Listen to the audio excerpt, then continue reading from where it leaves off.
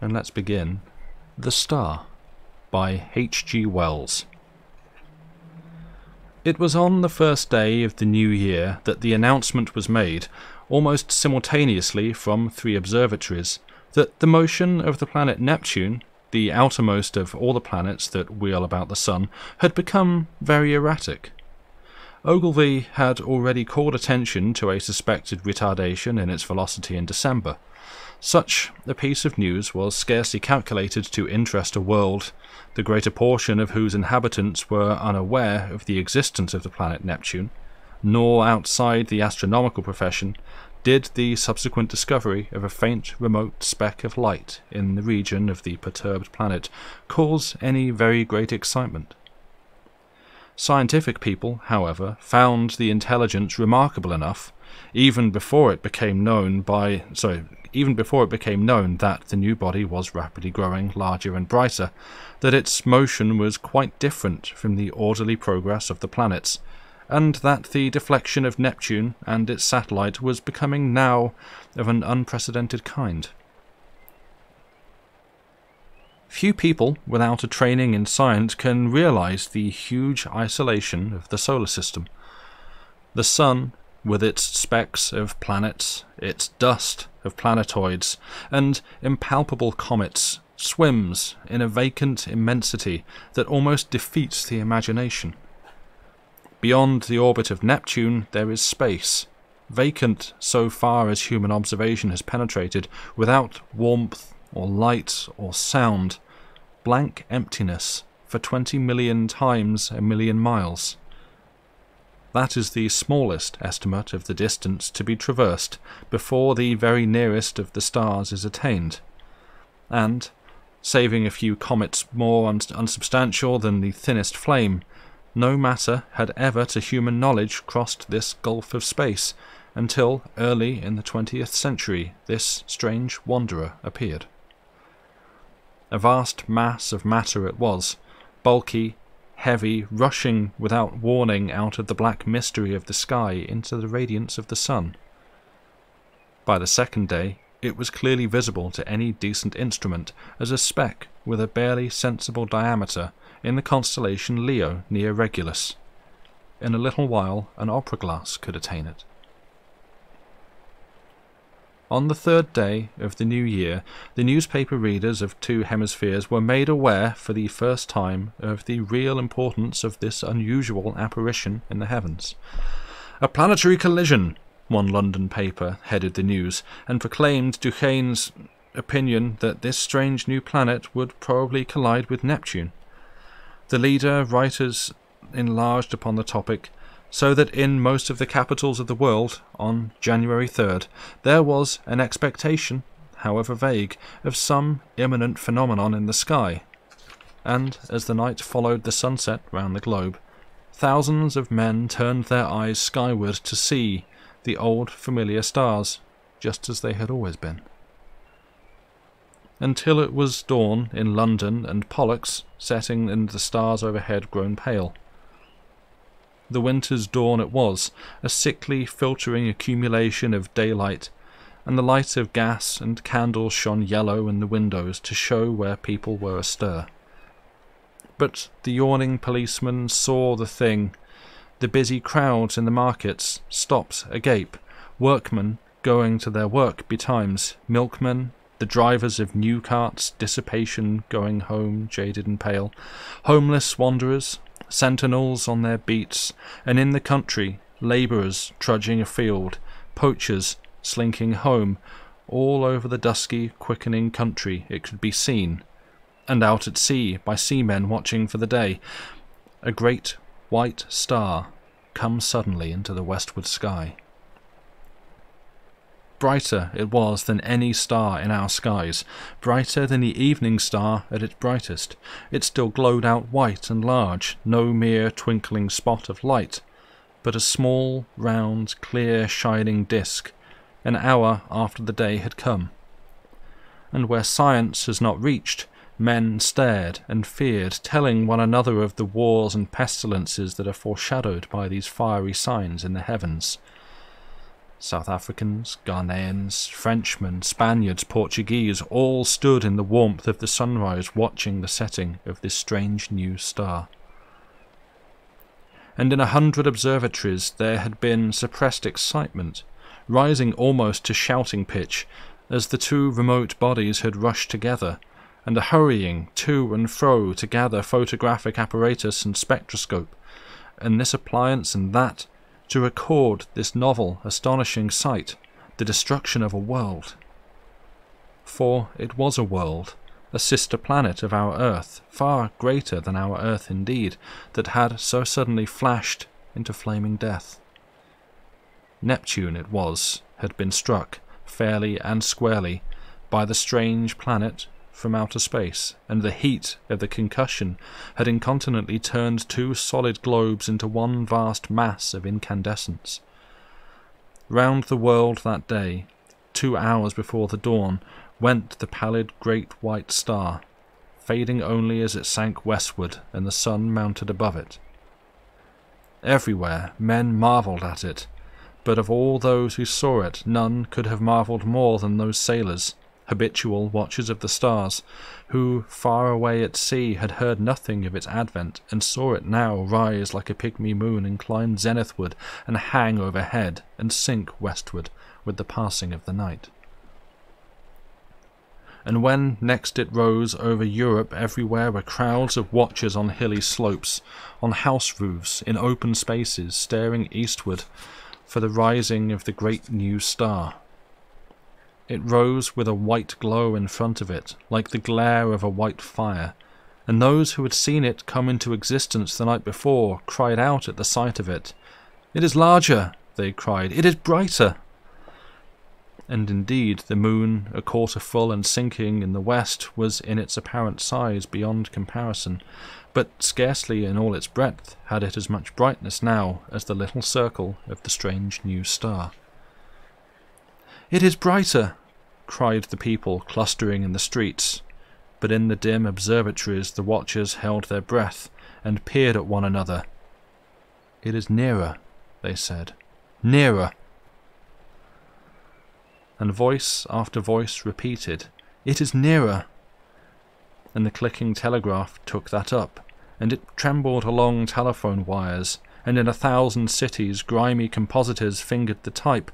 "It is nearer." Men writing in offices, struck with a strange realization, flung down their pens. Men talking in 1,000 places suddenly came upon a grotesque possibility in those words, "It is nearer." It hurried along wakening streets. It was shouted down the frost-stilled ways of quiet villages. Men who had read these things from the throbbing tapes stood in yellow-lit doorways shouting the news to the passers-by. "It is nearer." Pretty women, flushed and glittering, heard the news told jestingly between the dances, and feigned an intelligent interest they did not feel. Nearer, indeed, how curious! How very, very clever people must be to find out things like that. Lonely tramps faring through the wintry night murmured those words to comfort themselves, looking skyward. "It has need to be nearer, for the night's as cold as charity. Don't see much warmth from it if it is nearer, all the same." "What is a new star to me?" cried the weeping woman, kneeling beside her dead. The schoolboy, rising early for his examination work, puzzled it out for himself, with the great white star shining broad and bright through the frost flowers of his window. "Centrifugal, centripetal," he said, with his chin on his fist. "Stop a planet in its flight, rob it of its centrifugal force, what then? Centripetal has it, and down it falls into the sun, and this... Do we come in the way, I wonder?" The light of that day went the way of its brethren, and with the later watches of the frosty darkness rose the strange star again, and it was now so bright that the waxing moon seemed but a pale yellow ghost of itself, hanging huge in the sunset. In a South African city a great man had married, and the streets were alight to welcome his return with his bride. "Even the skies have illuminated," said the flatterer. Under Capricorn, two lovers daring wild beasts and evil spirits, for love of one another, crouched together in a cane brake where the fireflies hovered. "That is our star," they whispered, and felt strangely comforted by the sweet brilliance of its light. The master mathematician sat in his private room and pushed the papers from him. His calculations were already finished. In a small white phial there still remained a little of the drug that had kept him awake and active for 4 long nights. Each day, serene, explicit, patient as ever, he had given his lecture to his students, and then had come back at once to this momentous calculation. His face was grave, a little drawn and hectic from his drugged activity. For some time he seemed lost in thought. Then he went to the window, and the blind went up with a click. Halfway up the sky, over the clustering roofs, chimneys and steeples of the city, hung the star. He looked at it as one might look into the eyes of a brave enemy. "You may kill me," he said after a silence, "but I can hold you, and all the universe for that matter, in the grip of this little brain. I would not change, even now." He looked at the little phial. "There will be no need to sleep again," he said. The next day, at noon, punctual to the minute, he entered his lecture theatre, put his hat on the end of the table as his habit was, and carefully selected a large piece of chalk. It was a joke among his students that he could not lecture without that piece of chalk to fumble in his fingers, and once he had been stricken to impotence by their hiding his supply. He came and looked under his grey eyebrows at the rising tiers of young, fresh faces, and spoke with his accustomed, studied commonness of phrasing. "Circumstances have arisen, circumstances beyond my control," he said, and paused, "which will debar me from completing the course I had designed. It would seem, gentlemen, if I may put the thing clearly and briefly, that man has lived in vain." The students glanced at one another. Had they heard this aright? Mad? Raised eyebrows and grinning lips there were, but 1 or 2 faces remained intent upon his calm, grey-fringed face. "It'll be interesting," he was saying, "to devote this morning to an exposition, so far as I can make it clear to you, of the calculations that have led me to this conclusion. Let us assume—" He turned towards the blackboard, meditating a diagram in a way that was usual to him. "What was that about lived in vain?" whispered one student to another. "Listen," said the other, nodding towards the lecturer. And presently they began to understand. That night the star rose later, for its proper eastward motion had carried it some way across Leo towards Virgo. And its brightness was so great that the sky became a luminous blue as it rose, and every star was hidden in its turn save only Jupiter near the zenith, Capella, Aldebaran, Sirius, and the pointers of the Bear. It was very white and beautiful. In many parts of the world that night a pallid halo encircled it about. It was perceptibly larger. In the clear refractive sky of the top tropics it seemed as if it were nearly a quarter the size of the moon. The frost was still on the ground in England, but the world was as brightly lit as if it were midsummer moonlight. One could see to read quite ordinary print by that cold, clear light, and in the cities the lamps burnt yellow and wan. And everywhere the world was awake that night, and throughout Christendom a sombre murmur hung in the keen air over the countryside, like the belling of bees in the heather, and this murmurous tumult grew to a clangour in the cities. It was the tolling of the bells in a million belfry towers and steeples, summoning the people to sleep no more, to sin no more, but to gather in their churches and pray. And overhead, growing larger and brighter as the earth rolled on its way and the night passed, rose the dazzling star. and the streets and houses were alight in all the cities. The shipyards glared, and whatever roads led to high country were lit and crowded all night long. And in all the seas about the civilized lands, ships with throbbing engines and ships with bellying sails, crowded with men and living creatures, were standing out to ocean and the north. For already the warning of the master mathematician had been telegraphed all over the world and translated into 100 tongues. The new planet and Neptune, locked in a fiery embrace, were whirling headlong, ever faster and faster towards the sun. Already, every second this blazing mass flew 100 miles, and every second its terrific velocity increased. As it flew now, indeed, it must pass 100 million of miles wide of the earth and scarcely affect it. But near its destined path, as yet only slightly perturbed, spun the mighty planet Jupiter, and his moons sweeping splendid round the sun. Every moment now the attraction between the fiery star and the greatest of the planets grew stronger, and the result of that attraction? Inevitably, Jupiter would be deflected from its orbit into an elliptical path, and the burning star, swung by his attraction wide of its sunward rush, would describe a curved path, and perhaps collide with, and certainly pass very close to, our Earth. Earthquakes, volcanic outbreaks, cyclones, sea waves, floods, and a steady rise in temperature to I know not what limit. So prophesied the master mathematician. And overhead, to carry out his words, lonely and cold and livid, blazed the star of the coming doom. To many who stared at it that night until their eyes ached, it seemed that it was visibly approaching.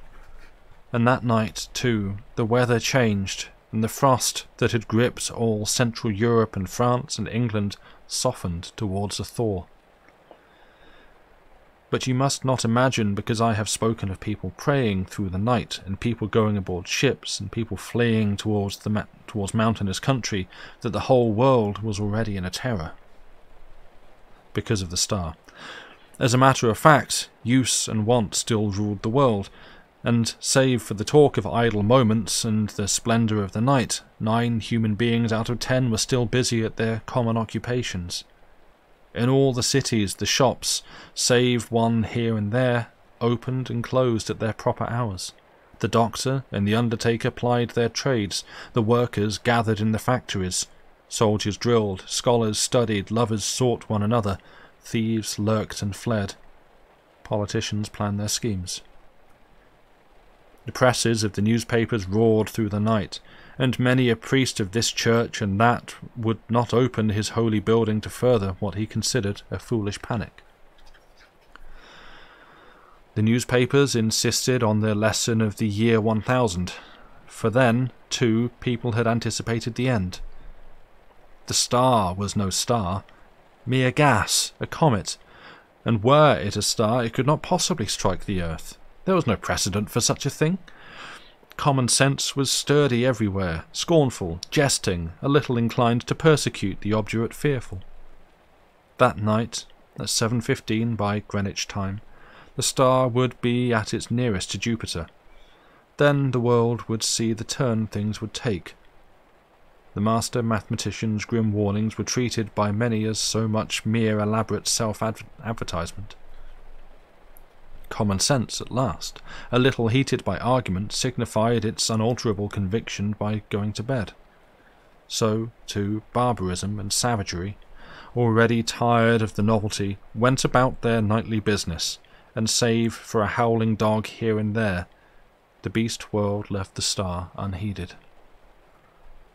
And yet, when at last the watchers in the European states saw the star rise an hour later, it is true, but no larger than it had been the night before, there was still plenty awake to laugh at the master mathematician, to take the danger as if it had passed.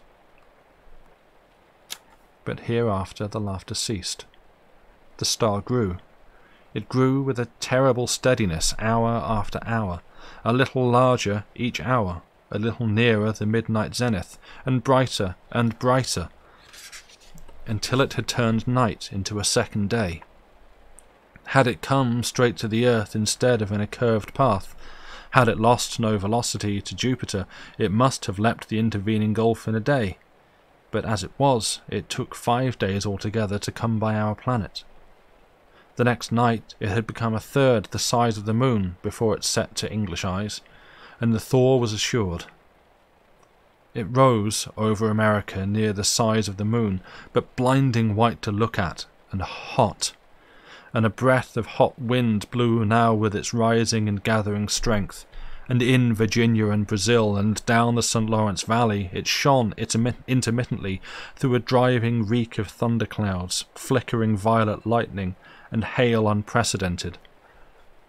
In Manitoba was a thaw and devastating floods, and upon all the mountains of the earth the snow and ice began to melt that night, and all the rivers coming out of high country flowed thick and turbid, and soon, in their upper reaches, with swirling trees and the bodies of beasts and men. They rose steadily in the ghostly brilliance, and came trickling over their banks at last behind the flying population of their valleys. And along the coast of Argentina and up the South Atlantic the tides were higher than had ever been in the memory of man, and the storms drove the waters in many cases scores of miles inland, drowning whole cities. And so great grew the heat during the night that the rising of the sun was like the coming of a shadow. The earthquakes began and grew until all down America, from the Arctic Circle to Cape Horn, hillsides were sliding, fissures were opening, and houses and walls crumbling to destruction. The whole side of Cotopaxi slipped out in one vast convulsion, and a tumult of lava poured out so high and broad and swift and liquid that in one day it reached the sea. So the star, with the wan moon in its wake, marched across the Pacific, trailed the thunderstorms like the hem of a robe, and the growing tidal wave that toiled behind it, frothing and eager, poured over island and swept them clear of men. Until that wave came at last, in a blinding light, and with the breath of a furnace, swift and terrible it came, a wall of water 50 feet high, roaring hungrily, upon the long coasts of Asia, and swept inland across the plains of China. For a space the star, hotter now and larger and brighter than the sun in its strength, showed with pitiless brilliance the wide and populous country, towns and villages with their pagodas and trees, roads, wide cultivated fields, millions of sleepless people staring in helpless terror at the incandescent sky. And then, low and growing, came the murmur of the flood. And thus it was with millions of men that night. A flight no whither, with limbs heavy, with heat and breath fierce and scant, and the flood like a wall swift and white behind, and then death. China was lit glowing white, but over Japan and Java and all the islands of eastern Asia the great star was a ball of dull red fire because of the steam and smoke and ashes the volcanoes were spouting forth to salute its coming. Above was the lava, hot gases and ash, and below the seething floods, and the whole earth swayed and rumbled with the earthquake shocks. Soon the immemorial snows of Tibet and the Himalaya were melting and pouring down by 10 million deepening converging channels upon the plains of Burma and Hindustan. The tangled summits of the Indian jungles were aflame in 1,000 places, and below the hurrying waters around the stems were dark objects that still struggled feebly and reflected the blood-red tongues of fire. And in a rudderless confusion a multitude of men and women fled down the broad riverways to that one last hope of men, the open sea. Larger grew the star, and larger, hotter and brighter with a terrible swiftness now. The tropical ocean had lost its phosphorescence, and the whirling steam rose in ghostly wreaths from the black waves that plunged incessantly, speckled with storm-tossed ships. And then came a wonder. It seems to those who in Europe watch for the rising of the star that the world must have ceased its rotation. In 1,000 open spaces of down and upland, the people who had fled thither from the floods and the falling houses and sliding slopes of hill watched for that rising in vain. Hour followed hour through a terrible suspense, and the star rose not. Once again men set their eyes upon the old constellations they had counted lost to them forever. In England it was hot and clear overhead, though the ground quivered perpetually, but in the tropics Sirius and Capella and Aldebaran showed through a veil of steam. When at last the great star rose near 10 hours late, the sun rose close upon it, and in the centre of its white heart was a disk of black. Over Asia it was the star had begun to fall behind the movement of the sky, and then suddenly, as it hung over India, its light had been veiled. All the plain of India, from the mouth of the Indus to the mouths of the Ganges, was a shallow waste of shining water that night, out of which rose temples and palaces, mounds and hills black with people. Every minaret was a clustering mass of people who fell one by one into the turbid waters as heat and terror overcame them. The whole land seemed a wailing, and suddenly there swept a shadow across the furnace of despair, and a breath of cold wind, and a gathering of clouds out of the cooling air. Men looking up, near blinded, at the star saw that a black disk was creeping across the light. It was the moon, coming between the star and the earth. And even as men cried to God at this respite, out of the east with a strange inexplicable swiftness sprang the sun, and then star, sun, and moon rushed together across the heavens. So it was that presently, to the European watchers, star and sun rose close upon each other, drove headlong for a space, and then slower, and at last came to rest. Star and sun merged into one glare of flame at the zenith of the sky. The moon no longer eclipsed the star, but was lost to sight in the brilliance of the sky.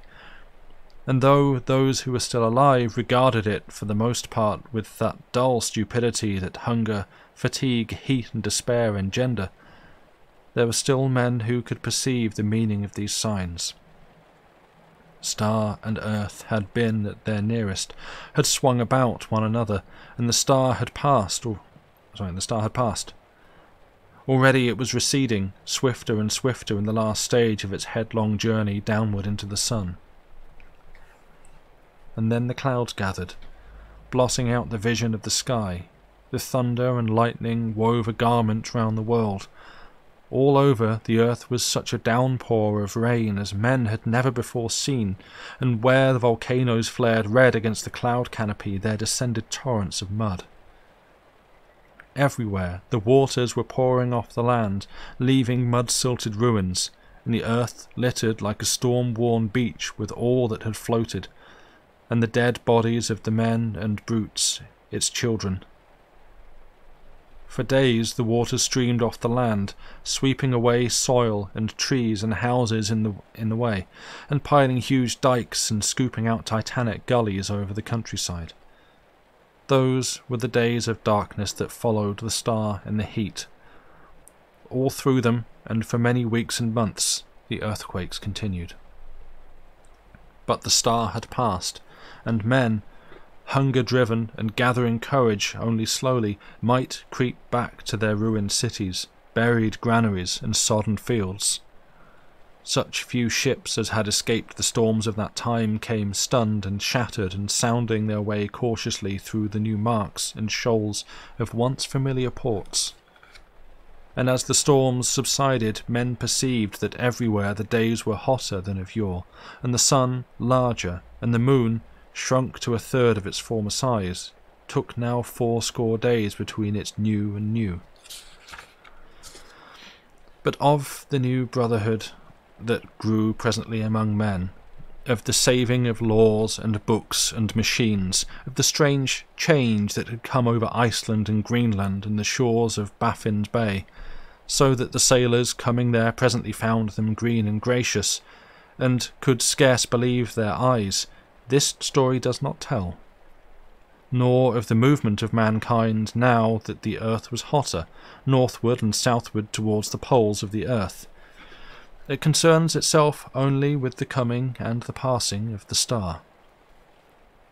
The Martian astronomers, for there are astronomers on Mars, although they are very different beings from men, were naturally profoundly interested by these things. They saw them from their own standpoint, of course. Considering the mass and temperature of that missile that was flung through our solar system into the sun, one wrote, it is astonishing what a little damage the Earth, which it missed so narrowly, has sustained. All the familiar continental markings and the masses of the seas remain intact, and indeed the only difference seems to be a shrinkage of the white discoloration, supposed to be frozen water, around either pole, which only shows how small the vastest of human catastrophes may seem at a distance of a few million miles. And that's the end of the star. Thank you.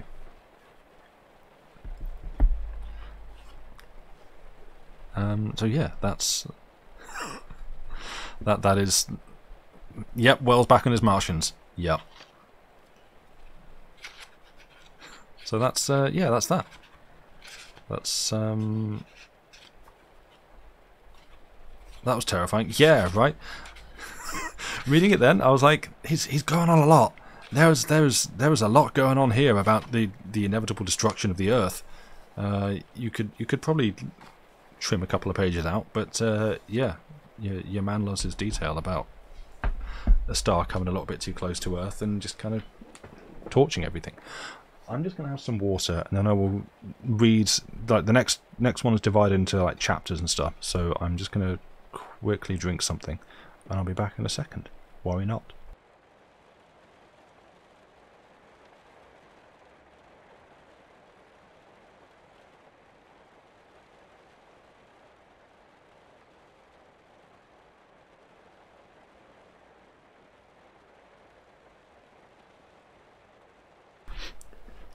And I return. Yeah, space is scary. I did enjoy that one. It's obviously it's bleak, but just taking the very simple premise of boy, we're small and vulnerable here, even though we don't think about it very often, is good. I like it. But yeah, on to the next one, which I will read some of, and then take a break to go and get some tea, and then continue in the second half. This is it's a different tone. This is by Voltaire. It's got a little bit more of a sense of humour. It's not quite so bleak.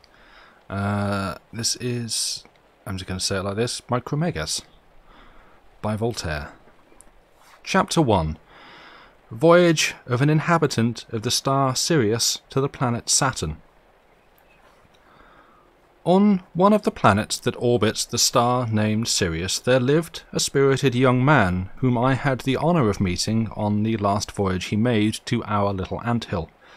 He was called Micromégas, a fitting name for anyone so great.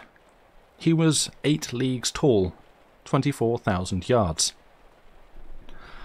Certain mathematicians, always of use to the public, will immediately take up their pens and calculate that, since Mr. Micromégas, inhabitant of the world of Sirius, is 24,000 yards tall, which is to say some paces of 5 feet each, and since we citizens of the earth are hardly 5 feet tall, and our sphere 9,000 leagues around, they will find, I say, that it is absolutely necessary that the planet that produced him must be 21,600,000 times greater in circumference than our little Earth. Nothing in nature is simpler or more orderly. The sovereign states of Germany or Italy, which one can traverse in a half hour, compared to the empires of Turkey, Moscow or China, are only feeble reflections of the prodigious differences that nature has placed in all beings. His Excellency's size being as large as I have said, all our sculptors and all our painters will agree without protest that his belt must have been 50,000 feet in circumference, which gives him very good proportions.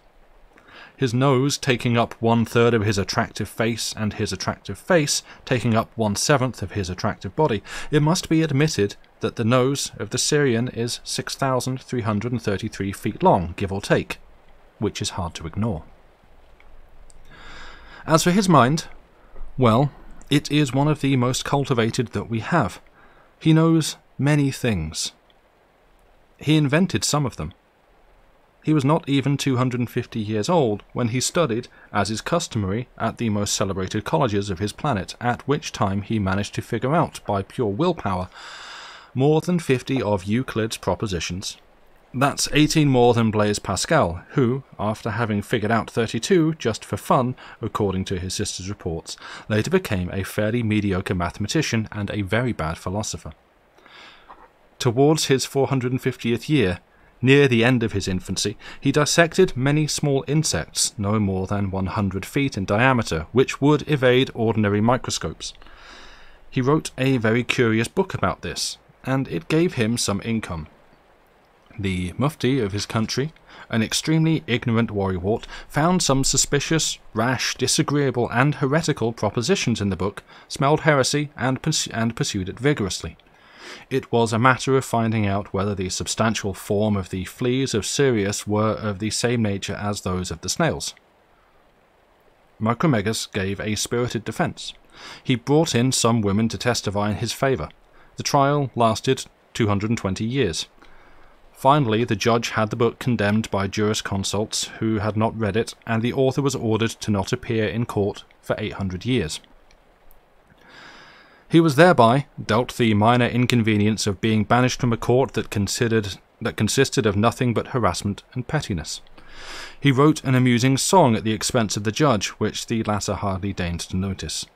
Then he took up voyaging from planet to planet in order to develop his heart and mind, as the saying goes.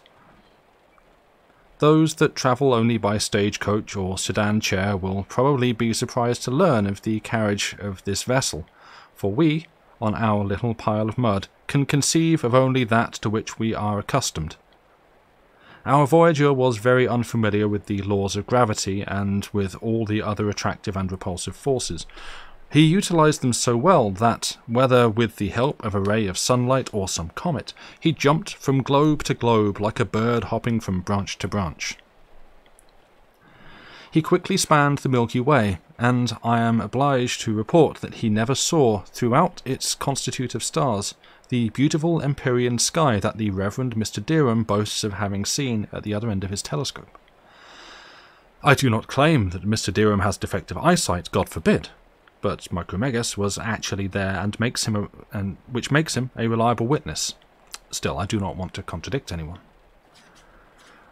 Micromégas, after having toured around, arrived at the planet Saturn. As accustomed as he was to seeing new things, he could not, upon seeing the smallness of the planet and its inhabitants, stop himself from smiling with the superiority that occasionally betrays even the wisest of us. For, in the end, Saturn is hardly 9 times bigger than Earth, and the citizens of this world are dwarfs, no more than 1,000 fathoms tall or thereabouts. He and his men poked fun at them at first, like Italian musicians laughing at the music of Lully when he comes to France. But, as the Syrian had a good heart, he understood very quickly that a thinking being is not necessarily ridiculous just because he is only 6,000 feet tall. He got to know the Saturnians, once their initial shock had worn off. Indeed, he cultivated a strong friendship with the secretary of the Academy of Saturn, a lively fellow who, though, to tell the truth, he had not invented anything, nonetheless understood the inventions of others very well, and who wrote some passable verses and carried out some complicated calculations. I will report here, for the reader's satisfaction, a singular conversation that Micromégas had with the secretary one day. Chapter 2. Conversation between the inhabitant of Sirius and that of Saturn. It was after His Excellency had laid himself down for a rest that the secretary approached him. "You have to admit," said Micromégas, "nature is extremely varied." "Yes," said the Saturnian, "nature is like a flower bed in which the flowers—" "Oh," said the other, "don't talk to me about flower beds." The secretary began again. "Nature is like a group of blonde and brunette girls whose jewellery—" "What am I supposed to do with your brunettes?" returned the others. "Perhaps we could say that nature is like an art gallery whose paintings—" "None of that," said the voyager. "I will tell you. Nature is like nature. Why go searching after comparisons?" "To please you," replied the secretary. "I do not want to be pleased," answered the voyager. "I want to be educated. Tell me how many senses of the men of your planet... tell me how many senses the men of your planet have." "Only 72, I'm afraid," said the academic. "We're always complaining about it. Our capacity for imagination is much larger than it needs to be, frankly. We find that with our 72 senses, our planetary ring, our 5 moons, we are too restricted. And despite all our curiosity and the expansive range of enthusiasms that result from our 72 senses, we have plenty of time to get bored." "I believe it," said Micromégas, "for on our planet we have almost 1,000 senses, and yet we are still aware of a sort of vague feeling, a kind of worry that warns us that there exists, somewhere, beings even more perfect than us. I have travelled a bit, and have seen mortal creatures that surpass us. Some indeed are far superior, but I have not seen any that desire only what they truly need, and whose needs perfectly match their lives. Maybe some day I will happen upon a country that lacks for nothing, but so far no one has given me any word of a place like that." The Saturnian and the Syrian proceeded to wear themselves out in speculating, but after a lot of very ingenious and very doubtful imaginative extrapolation, they were compelled to return to cold hard facts. "How long are your lifespans?" asked the Syrian. "We only live for a very short time," replied the small man from Saturn. "Same with us," said the Syrian. "We always complain about it. It must be a universal law of nature." "Alas, we only live through 500 revolutions of our world around the sun," said the Saturnian. This translates to roughly 15,000 earthly years. "You can see yourself that this is to die almost at the moment one is born. Our existence is a mere point. Our lifespan an instant, our planet an atom.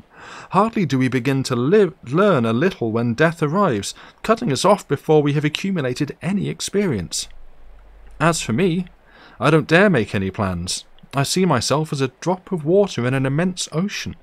I am ashamed, especially when I meet someone as impressive as you, to consider what a ridiculous figure I make in this world." Micromégas replied, "If you were not a philosopher, I would fear burdening you by telling you that our lifespan is 700 times longer than yours. Still, you know, of course, that when it is necessary to return your body to the elements, to reanimate nature in that alteration of form which we call death, when that moment of metamorphosis comes, you have lived an eternity, and to have lived an eternity, and to have lived a day amounts to precisely the same thing. I have been to worlds where folk live 1,000 times longer than we do, but they still die. And people everywhere have the good sense to know their role and give thanks to the author of nature. He has scattered across this universe a profusion of varieties of life, and done so with truly admirable uniformity. What I mean is, all the universe's thinking beings are different, yet all resemble one another in all possessing the gift of thought and desire. Matter is universal, but it has different properties on each planet. How many diverse properties do you count in yours?" "If you mean those properties," said the Saturnian, "without which we believe that the planet could not subsist, we count 300 of them. Things like extension, impenetrability, mobility, gravity, divisibility, and so on." "Apparently," replied the voyager, "this small number suffices for what the Creator planned for your dwelling place." I admire his wisdom in everything. I see difference everywhere, but also proportion. Your planet is small. Your inhabitants are as well. You have few sensations. Your matter has few properties. All this is the work of Providence. What colour is your sun? A rather yellowish-white, said the Saturnian. When we apply a prism to its rays, we find that they contain 7 colours. Our sun burns red, said the Syrian, and we have a spectrum of 39 primary colours. There is no one sun among those that I have visited that resembles it, just as there is no one face among you that is identical to the others. After numerous questions of this nature, Micromégas discovered how many essentially different substances are found on Saturn. He learned there were only 30 or so. Things like God, space, matter, the beings with extension that merely sense, the beings with extension that sense and think, the thinking beings that have no extension, those that are penetrable, those that are not, all these kinds of things. The Syrian, whose home contained 300 and who had discovered 3,000 more on his voyages, prodigiously surprised the philosopher of Saturn by telling him so.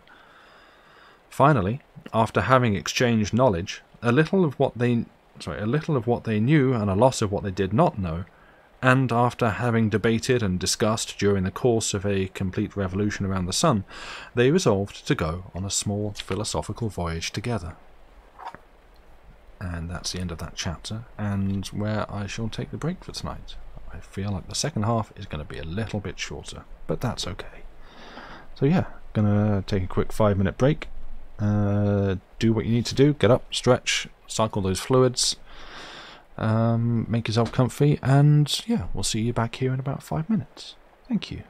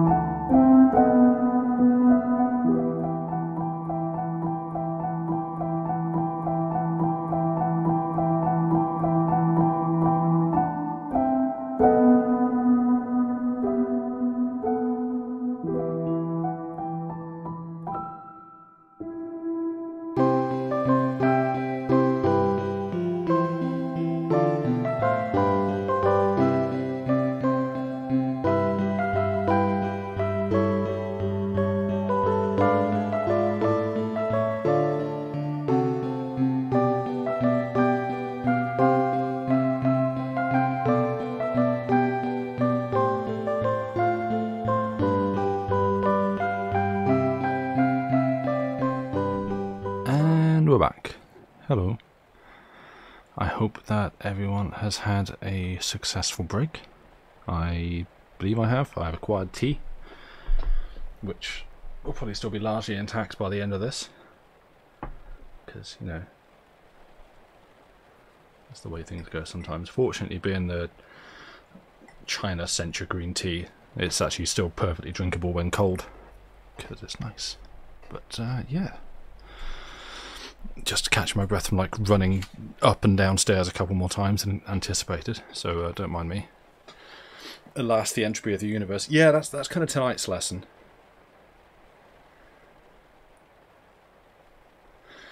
Tonight's stream is a lovely background to me entering loads of songs into my mobile sheets on the tablet. Ah, right. Oh, making tea cold. Yeah, exactly. Just entropy doing its thing. Ooh, nice green jasmine tea. Lovely. Yeah, I did consider. I've got another one that I've had a couple of times now. It's sort of midnight. I think it's called like Midnight Meadow or something. It sounded nice when I got it, and it's not unpleasant, but it's a little bit too close to a ginger and turmeric one that I have, which I had too much of, and kind of put myself off. And so, while it's not unpleasant, it's too close to something that I've got overdone. So yeah, but it's nice. It's sort of peppermint and a whole bunch of other stuff, and I think some ginger. So the concept is good. Yeah, right. Just wait 10 years. I'll do that. Yeah, it's a shame. Don't mind the sound of stirring. I do not wish to make this too strong. Mint, your kryptonite. You're not a fan of mint, Harpers? I don't go for mint tea that often, but it is nice. Oh, okay. Right. Mint will just get rid of you. Huh, I didn't realise. Yeah, it's one of those ones for me that, like, I can kind of take or leave it unless I really want it, and then when I really want it, it's, yeah. Oh, you might the mint equivalent of the coriander thing. Love it. I see. Yeah. So you love coriander. Yeah. No, I quite like coriander. I get that with, like, I don't know. Hey Sam, how's your diet? Various green vegetables have like a really strong flavour in them that I sometimes have to work around, so I get where the coriander thing comes from, kind of what it's like. Oh yeah, mintless toothpaste. Wow, yeah, good luck. Obviously there are alternatives, but yeah, wow, wow. Fair enough. Anyway, we can talk more at the end of this, but for now, I have more story to get on with. As we return, I don't need to recap where we were last time, just a very, very large... I mean, Voltaire calls him a man, being. I'm going to go with that, from Sirius, whose nose is 6,333 feet long. It's hanging out with a significantly smaller but still enormous being from Saturn. And they've decided to go on a philosophical voyage together, which we'll resume in Chapter 3, Voyage of the Two Inhabitants of Sirius and Saturn. Our two philosophers were just ready to launch themselves into Saturn's atmosphere by means of a very nicely calibrated mathematical instrument, when the ruler of Saturn, who had heard news of the departure, came weepingly to remonstrate. She was a pretty, petite, brown-haired girl, a mere 660 fathoms tall, though she compensated for her small stature with many other charms. "Cruelty!" she cried. "After resisting you for 1,500 years, just when I was beginning to come around, when I'd spent hardly 100 years in the embrace of your arms, you abandoned me to go on a voyage with a giant from another world. Go on, then. You're only curious. You've never been in love. If you were a true Saturnian, you'd be faithful. Where are you running off to, anyway? What do you even want? Oh, our 5 moons are less wayward than you, our ring less inconsistent. It's over. I will never love anyone again." The philosopher embraced her and wept with her. He was a philosopher after all. The woman, after striking dramatic attitudes, went off to console herself with the help of one of the dandies of the country. So our two explorers departed. They alighted first on Saturn's ring, which they found to be fairly flat, as conjectured by an illustrious inhabitant of our little sphere. From there they moved easily from moon to moon. When a comet passed by the last of these, they grabbed onto it and flew on it, along with their servants and their scientific instruments. After they had travelled approximately 150 million leagues, they rendezvoused with the satellites of Jupiter. They stopped at Jupiter and stayed for a week, during which time they learned some very wonderful secrets that I would furnish here in print, if it were not for the Inquisition, which found some of the propositions to be a little harsh. But I have read the manuscript in the library of the illustrious Archbishop of Redacted, who, with a generosity and goodness that is impossible to overpraise, allowed me to consult his books. I promised him a long article in the first edition of Mareri, and I will not forget his children, who give such a great hope of perpetuating the race of their illustrious father. But let us now return to our travellers. Upon leaving Jupiter, they traversed a distance of some 100 million leagues, and so approached the planet Mars, which, as we know, is 5 times smaller than our own. They swung by the 2 moons that attended upon this world, but which have escaped the notice of our astronomers. I know very well that Father Castell will write, perhaps even politely, against the existence of these 2 moons. Still, I rely on those who reason by analogy. These good philosophers know how unlikely it would be for Mars, so far from the Sun, to have gotten by with fewer than 2 moons. Whatever the case may be, our explorers found this world so small that they feared they would not be able to land upon it, and so they passed it by like 2 travellers, disdainful of a bad village inn, pressing on instead towards a neighbouring city. But the Syrian and his companion soon regretted it. They travelled a long time without finding anything, until, finally, they perceived a tiny candle. It was the Earth. But what a pitiful sight it was to those who had so recently left Jupiter! Nevertheless, from fear of further regret, they resolved to touch down. Carried by the tail of a comet, and transferring to a convenient Aurora Borealis, they started towards it and landed upon the Earth on the northern coast of the Baltic Sea on the 5th of July 1737, New Style. Chapter 4. What happened on planet Earth? After resting for a while, they ate 2 mountains for lunch, which their servants prepared pretty nicely for them. Then they decided to familiarize themselves with the small land into which they had arrived. They travelled first north to south. The usual stride of the Syrian and his attendants was approximately 30,000 feet. The dwarf from Saturn, with his mere 1,000 fathoms of height, trailed behind, gasping heavily. He had to make 12 steps to each of his other's strides. Imagine, if such a comparison is not too impertinent, a very small lapdog following a captain of the guards of the Prussian king.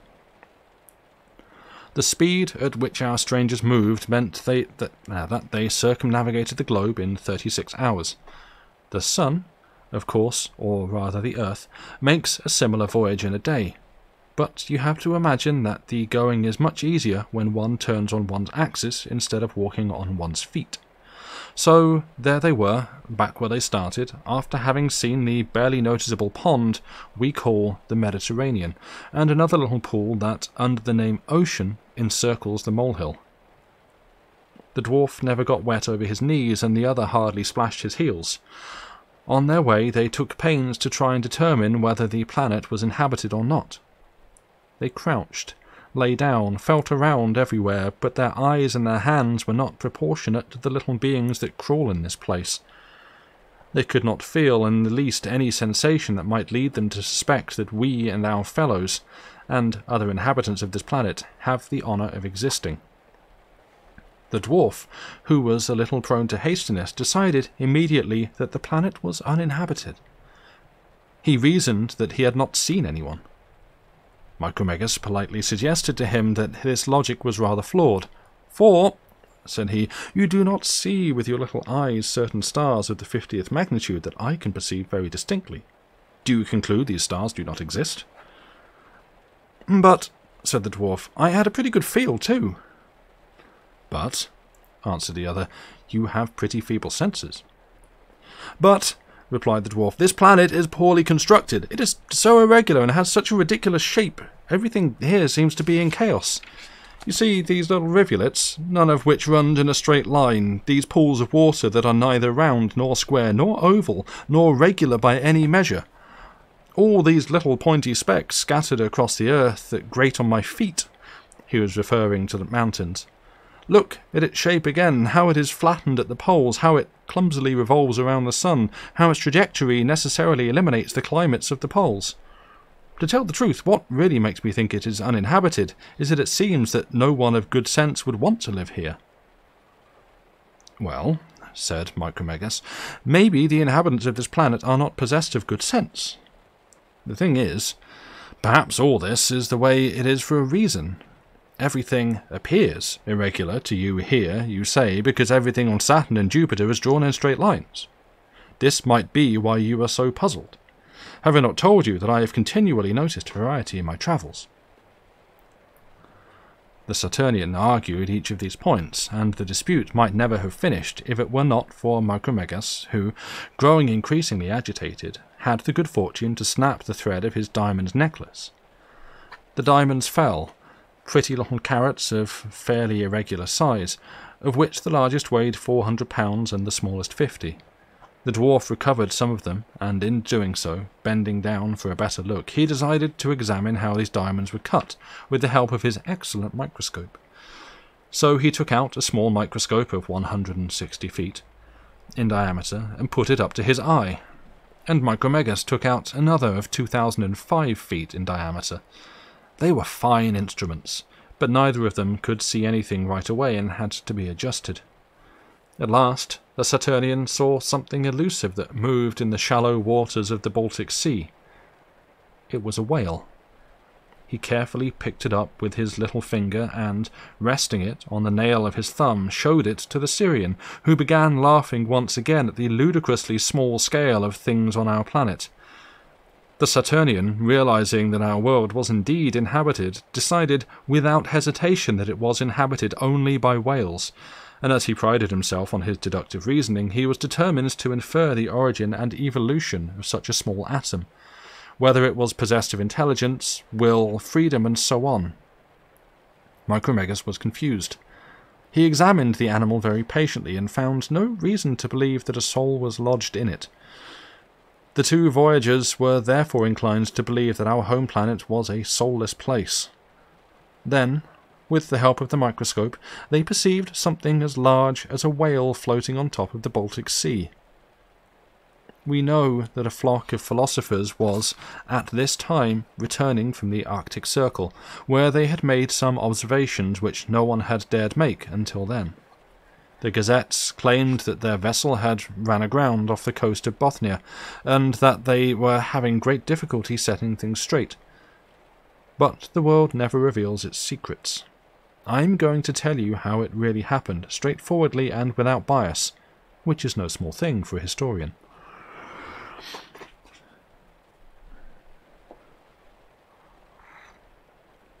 Chapter 5. Experiments and Reasonings of the Two Voyagers. Micromégas slowly reached his hand towards the place where the object had appeared, extended 2 fingers, and withdrew them for fear of being mistaken, then opened and closed them, and skilfully lifted the vessel that carried these fellows, putting it on his fingernail without pressing it too hard for fear of crushing it. "Here is a very different animal from the first," said the dwarf from Saturn. The Syrian put the so-called animal in the palm of his hand. The passengers and the crew, who believed themselves to have been lifted up by a hurricane, and who thought they were on some sort of boulder, scurried around. The sailors took the barrels of wine, threw them overboard onto Micromégas' hand, and then jumped after them. The geometers measured with their quadrants and sextants, assisted by 2 Lapland girls. They descended onto the Syrian's fingers, where they made so much fuss that he finally felt something move, tickling his fingers. It was a steel-tipped baton being pressed into his index finger. He judged by this tickling that it had been spat out by some small animal that he was holding. He did not suspect anything else at first. The microscope, which could barely distinguish a whale from a boat, could not capture anything as elusive as a man. I am not attempting to insult anyone's vanity, but I am obliged to ask that important men make a simple observation. Taking the size of a man to be about 5 feet, the figure we make upon Earth is comparable to that made by an animal of about 600,000ths the height of a flea on a ball 5 feet in diameter.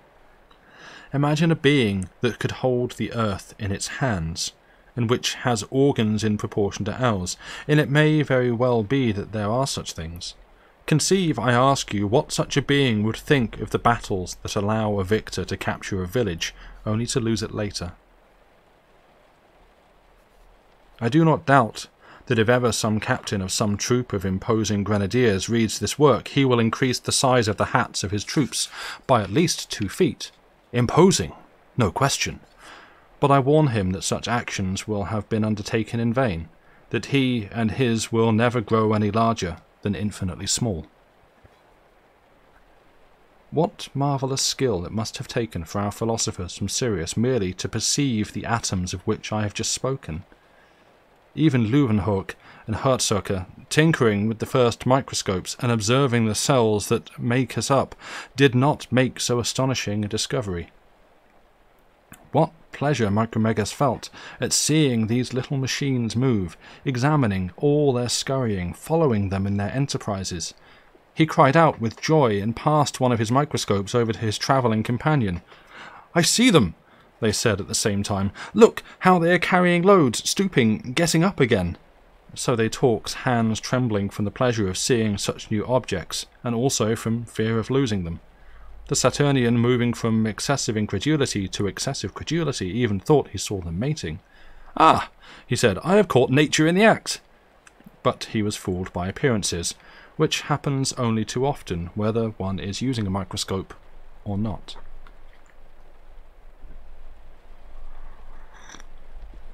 Chapter 6. What happened to them among men?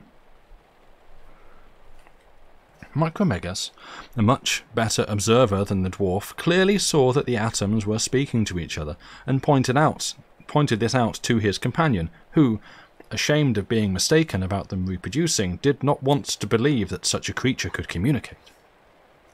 He had the same facility with languages as the Syrian did, and, unable to hear the atoms talk, supposed therefore that they did not speak. After all, how could these impossibly small beings have vocal organs? And even if they did, what could they possibly have to talk about? To speak, one must think, more or less. But if they think, they must therefore have the equivalent of a soul. But to attribute the equivalent of a soul to this species struck him as manifestly absurd. "But," said the Syrian, "you believed right away that they engaged in the act of love. Do you believe that one can make love without thinking? Without speaking a single word, or at least without making oneself heard? And you suppose that it's harder to produce an argument than an infant? Both appear to be great mysteries to me." "I do not dare believe or deny it," said the dwarf. "I have no more opinions. We must endeavour first to examine these insects and to rationalise only after that." "That is very well said," echoed Micromégas, and he briskly took out a pair of cuticle scissors he had about his person, and from the parings of his thumbnail he improvised a kind of speaking trumpet, like a vast funnel. He put the end up to his ear. The circumference of the funnel enveloped the vessel and the entire crew. The weakest voice entered into the circular fibres of the nails in such a way that, thanks to the care with which he had constructed it, the philosopher above could hear the buzz of our insect voices perfectly well. In only a few hours he was able to distinguish words and, soon enough, to understand French. The dwarf managed to do the same, though with more difficulty. The voyagers' amazement increased second by second, for they heard these mites speak moderately intelligently, though such a performance seemed inexplicable to them. You may well believe that the Syrian and the dwarf burned with impatience to converse with the atoms. The dwarf feared that his thunderous voice, to say nothing of Micromégas' boom, would deafen the mites without being understood. They had to diminish its force, and so placed toothpicks in their mouths, whose tapered ends fell around the ship. The Syrian put the dwarf on his knees, and the ship with its crew on a fingernail. He lowered his head and spoke softly. Finally, deploying these precautions and various others, he began to speak. "Invisible insects that the hand of the Creator has caused to spring up in the abyss of the infinitely small, I thank Him for allowing me to uncover such seemingly impenetrable secrets. Perhaps those at my court would not deign to give you audience, but I mistrust no one, and I offer you my protection." If anyone has ever been surprised, it was the people who heard these words. They could not figure out where the speech was coming from. The chaplain of the vessel recited a prayer for the exorcism of devils, the sailors swore, and the philosophers of the vessel constructed systems. But no matter what systems they came up with, they could not figure out who was talking. The dwarf from Saturn, who had a softer voice than Micromégas, told them in a few words what species they were dealing with. He told them all about the voyage from Saturn, brought them up to speed on what Mr. Micromégas was, and, after lamenting how small they were, asked them if they had always been in this miserable state so near nothingness, and what they were doing on a globe that appeared to belong to whales, whether they were happy, if they reproduced, if they had a soul, and 100 other questions of this nature. A reasoner among the troop, more daring than the others, and shocked that someone might doubt that he possessed a soul, observed the interlocutor with sight vanes pointed at a quarter circle from 2 different stations, and spoke thusly. "You believe then, sir, that because you are 1,000 fathoms tall from head to toe, that you are a—" "1,000 fathoms!" cried the dwarf. "Good heavens! How could he know my height? 1,000 fathoms! You cannot mistake him for a flea. This atom just measured me. He is a surveyor. He knows my size. And I, who can only see him through a microscope, I still do not know his." "Yes, I measured you," said the physician, "and I will measure your large companion as well." The proposition was accepted. His Excellency laid down flat. Had he stayed upright, his head would have disappeared into the clouds. Our philosophers planted a great shaft upon him, in a place that Dr. Swift would have named, but that I will restrain myself from calling by its name, out of respect for the ladies. Next, by a series of triangles linked together, they concluded that what they saw was in effect a young man of 120,000 feet. Then Micromégas spoke these words. "I see more than ever that one must not judge anything by its mere size. Oh God, you have given intelligence a substance that appears contemptible. The infinitely small costs you as little as the infinitely large, and if it is possible that there are such small beings as these, there may just as well be a spirit bigger than those of the superb beings that I have met among the stars, whose feet alone would cover this planet. One of the philosophers responded that he could certainly imagine that there are intelligent beings much smaller than man. He recounted not every fabulous thing Virgil says about bees, but what Swammerdam discovered and what Reaumur has anatomized. He explained, finally, that there are animals that are to bees what bees are to man, what the Syrian himself was for the vast animals that he had spoken of, and what these large animals are to other substances before which they look like atoms. Gradually the conversation became more interesting, and Micromégas spoke as follows. Chapter 7. Conversations with the Men.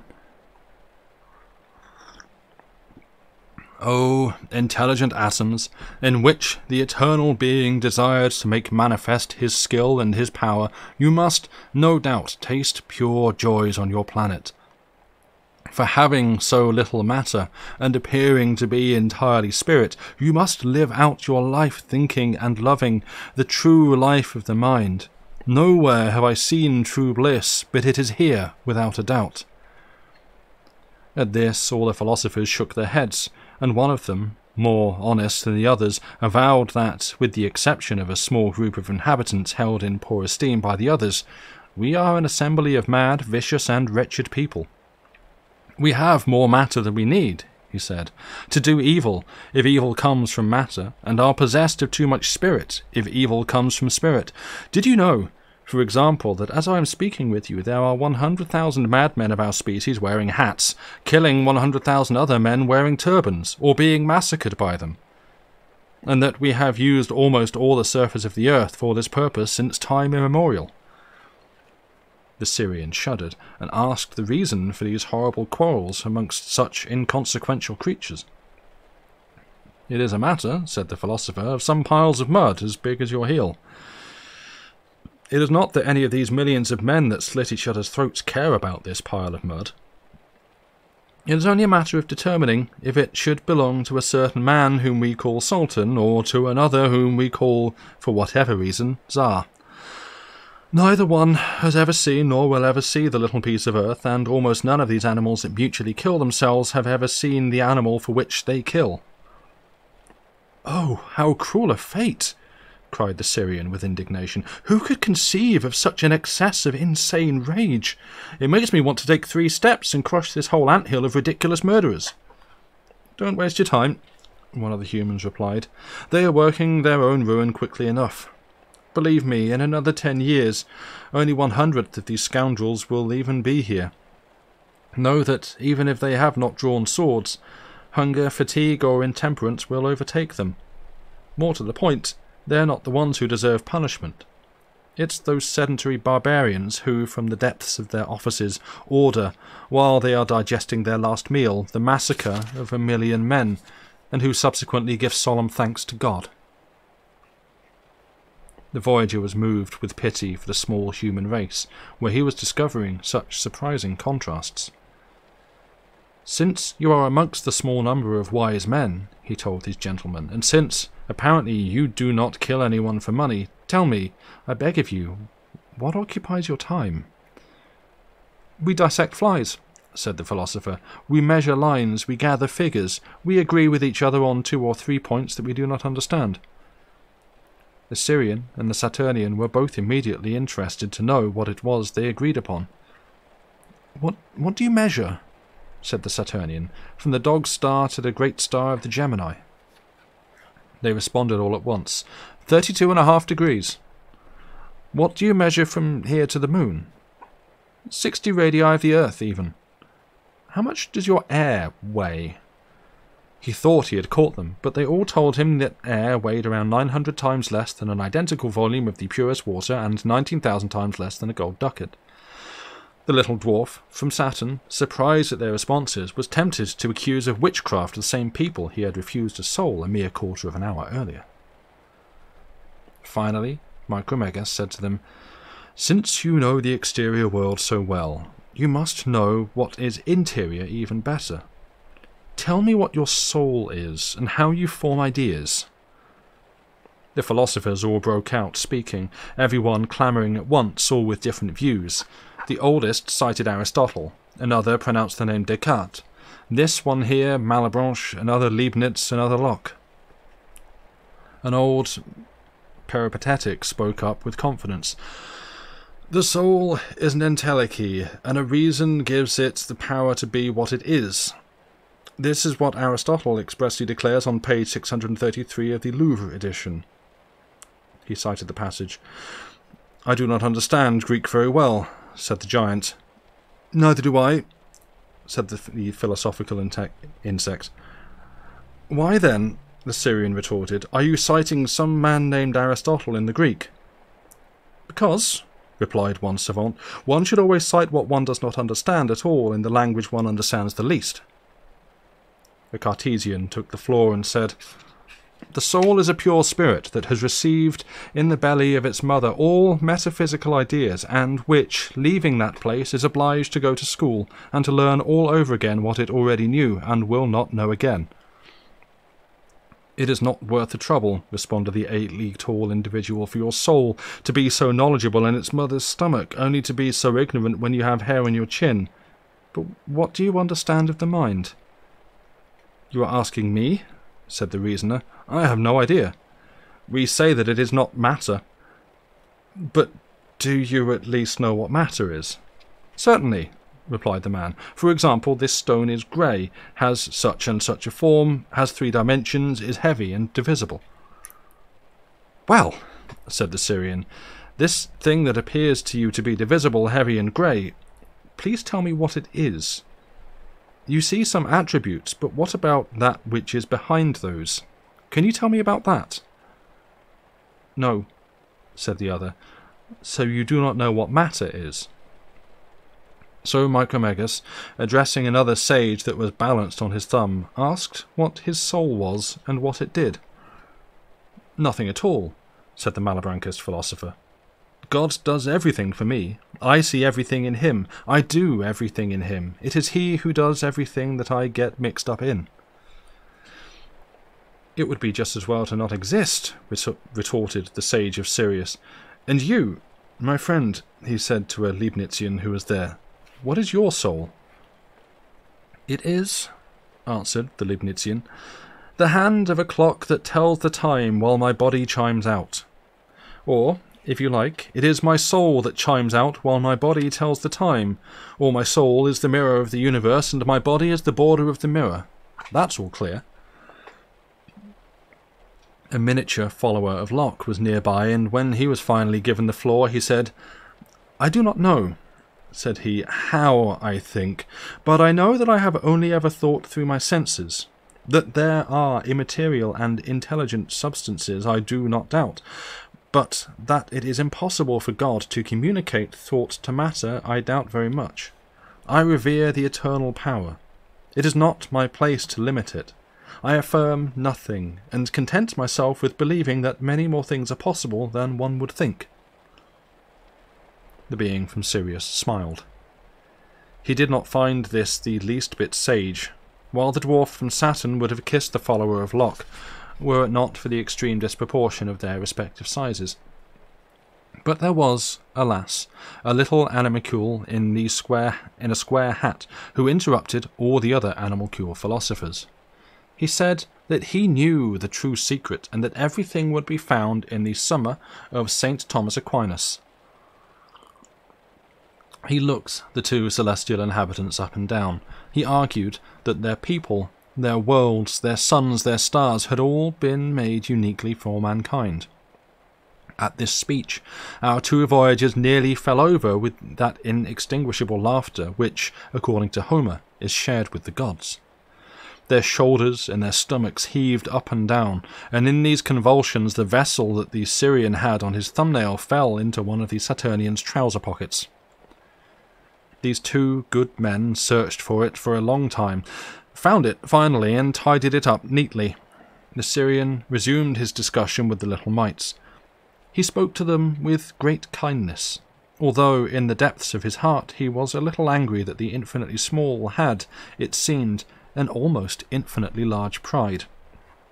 He promised to make them a beautiful philosophical book, written very small for their convenience, and said that in this book they would see the point of everything. And indeed, he gave them this book before leaving. It was taken to the Academy of Sciences in Paris, but when the ancient secretary opened it, he saw nothing but blank pages.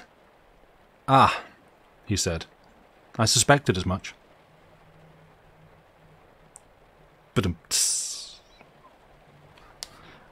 And that brings us to the end of Micromégas by Voltaire and tonight's reading. Thank you very much for listening.